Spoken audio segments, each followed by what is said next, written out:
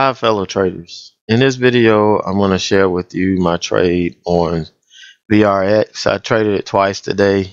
Once near the open, and once after lunch. Really had no intentions of trading today. Had all kind of trouble with the internet. Really, today was the worst day since I've been on Christmas vacation as far as the internet. It's all Wi-Fi. Don't have any hardwired cables up here, but really had no intentions of trading. I had two tickers that were on my scan for me to vet. It was VRX and then FIT. Didn't have any interest in. I don't really like trading it. VRX, when I started looking at it, I became interested in it. I had to sell off, and I drew this line here because 106 was a level that held during pre-market. I know you got some wicks that dipped a little bit below it, but 106 is a level. It's psychological level, but it held, and I felt that it would play a big part in any trades today, for that day. So I looked at this, and then when I started looking at, I think I got in around here, and I saw how it claimed VWAP, and that's when I said, I was kind of interested in VRX. It might coax me into trading it. So looking at this, I was thinking long. I was thinking at open, this is probably going to sell off a little bit, bounce off the VWAP. I can take the trade off the VWAP on up to the upper deviation band. I felt that was, between 108 and 110. I felt I could get 150 to, a $2 gain per share on this. But then you look over here at the 60-minute, and this is telling me short. So, I had a dilemma here, but that's why I always wait for the first 5 minutes at least. Sometimes 10, sometimes 15, just depends on the ticker. But I want it to tell me which direction it's going to go, which setup, am I going to be able to trade? Am I going to be able to trade it long off the VWAP, or is it going to be a short off the VWAP fade? So, as this opened up, got this crazy candle here, opened here, and then it quickly sold off. And this candle had a $2 range. Quickly sold off, and then got bought right back up, closed up here, but then this candle opened below it. It tried to push up, and then sold back off. It tapped the 9, tapped the VWAP, but then it closed above the 20. So now I'm thinking, well, what is this ticker gonna do? Because I got this crazy candle here. This candle made a higher low. It tapped the 9. It couldn't, push through it. Couldn't push through the 20. So what is this thing gonna do? I'm thinking this is probably gonna be a long trade. But I'm looking at the upper deviation band, and it's trending down. This is telling me short. So I kind of waited for the next candle to print, and this candle printed here and started to sell off. So I immediately went and looked at the 2-minute. I saw that this candle had closed below it, below the 9 in the VWAP. So I went ahead and took a position on this candle here, this two-minute candle that opened. And I said, if it got back up over VWAP, I would get out. I'm not going to hold this thing until I'm sure that this is going to move. So I thought this was a pretty good place to trade it. This is a VWAP fade, so VWAP's going to be my stop. And, so I'll probably hold it till it closes above VWAP, or if it starts to run away from me, I'll just get out of it. But it didn't push VWAP, it faded. So I was looking for this level here, 106.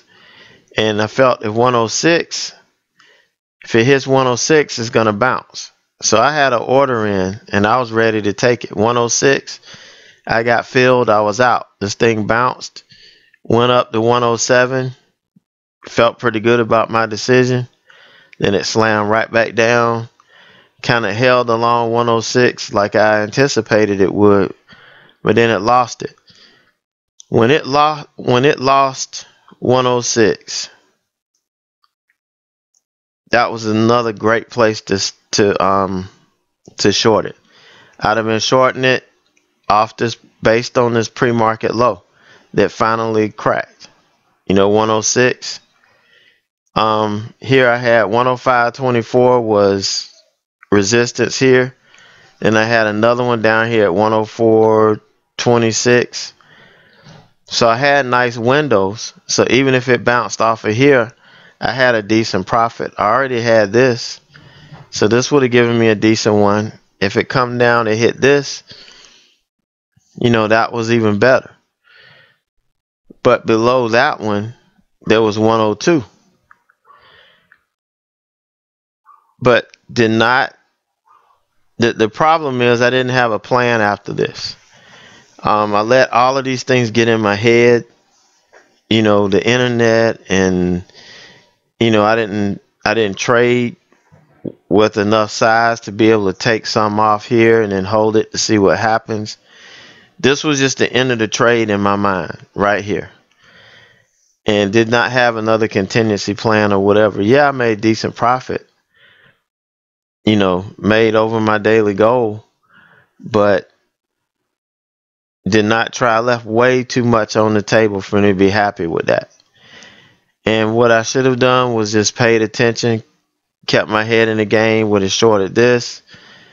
Could have taken it all off, or could have took some profit. Used this as a guide and look for the move down to 102.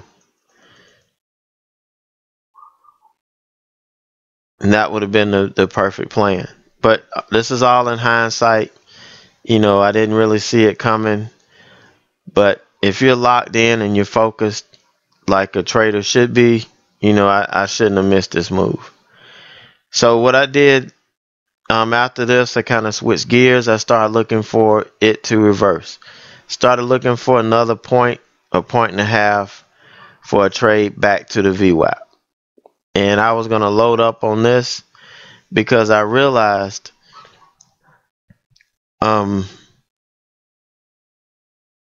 what I posted in chat this morning, the quote, should have taught me a lesson, and it didn't. This is pretty much says, don't let what's happening around you get inside and weigh you down and sink you. And that's pretty much what I did. I let what was going on around me sink me, and didn't really trade well. So now in my mind, I'm looking at this 102 to base my trade off of for a run back to the VWAP. This is a nice, 2-point move. So in my mind, I kept thinking, okay, when this thing gets down here and it tests 102, go ahead and take a position at 102, risking, 20-25 cents, and then add over the moving averages if it gets there for a move up to VWAP. And I planned on probably taking profit around 104, which would have been nice. And I was loaded for bear. Well, I didn't do that. I waited, and once this closed over the 9, I switched over here to the 2 minute and started looking for an entry. So let me get it down here. All right, so all this was consolidation, all of that. You made some lower lows, but it kind of stayed within this one little channel. And what I like to see, really, ideally, I like to see these candles trading above the 9, the 20 coming in to squeeze it, and it's squeezing it against a whole number or a level of support. And this was still below the 9. It never could get above it. So I just convinced myself that, taking a trade off 102 wasn't it. Just wait. Once this thing got over the VWAP of the moving averages, look for an entry on the 2 minute above it and then manage the trade from there. And that's what I did. I got in, I think, on this 2 minute candle. Yeah, I got in at 102.61 and didn't manage the trade well at all. Yeah, I made money, but I did not manage this trade at all. I think I covered the 3 covers I had were between, I had one cover at at 103, and then the other ones were between 103.33, 103.35. Just nothing. And this ticker ran up. As you can see, this ticker ran up and had a high of 103.80. But just did not, I just wasn't 100% focused into the trade. I was looking at different things. I let things kind of affect me. I think I had to restart the computer again somewhere in here, and it just really took me out of my game. So I know that's something that I have to practice and I have to work on, is trying to keep other distractions, other things from affecting my trade. So I left about 50 cents on the table here on this trade, because I just didn't manage it well. And I did look at this. I thought about a scalp here under the 20, and I kind of called it out, but I didn't take the trade.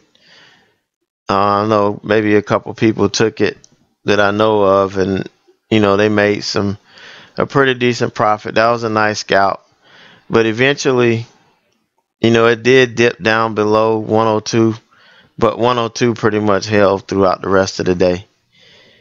But this is one ticker that I probably could have made $2,500 to $3,500 on had I traded it properly and had I, kept my head in the game. But that's one lesson that I learned. Hopefully, I'm sharing it with you. A lot of these quotes that I put in chat are quotes that I've used, that I've, put up, but evidently I don't follow them all, because I sure didn't follow this one. And I will be working on it. And I like doing these because when I look at the trades, I see my mistakes. I share them with you, and hopefully you can avoid the same mistakes that I make. But that's all I have for right now. Looking for a solid day tomorrow. I'll be back in my element, so I'll have good internet and should be able to focus on my trades a little bit better. But I hope everybody has a great night, and see everybody tomorrow bright and early in chat.